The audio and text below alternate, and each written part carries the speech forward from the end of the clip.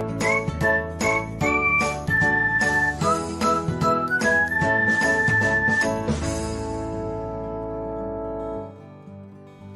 everyone, welcome back to another episode of Technologyglance.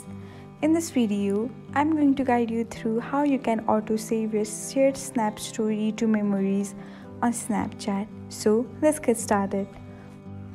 Watch till the end and don't forget to subscribe to Technologyglance by hitting the subscribe button and press the bell icon so that you'll never miss another update. Without further ado, let's get started.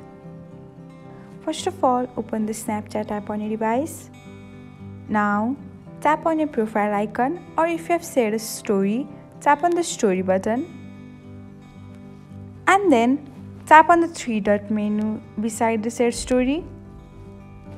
After that, toggle in the button beside the autosave to memories. And then tap on the done button. And that's it. This is how you can auto-save your shared Snapchat story.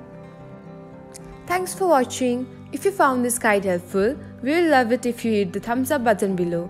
We upload great new tech tutorials like this one every day. So, don't forget to subscribe to our channel and hit the bell icon to get an update as soon as we post a video.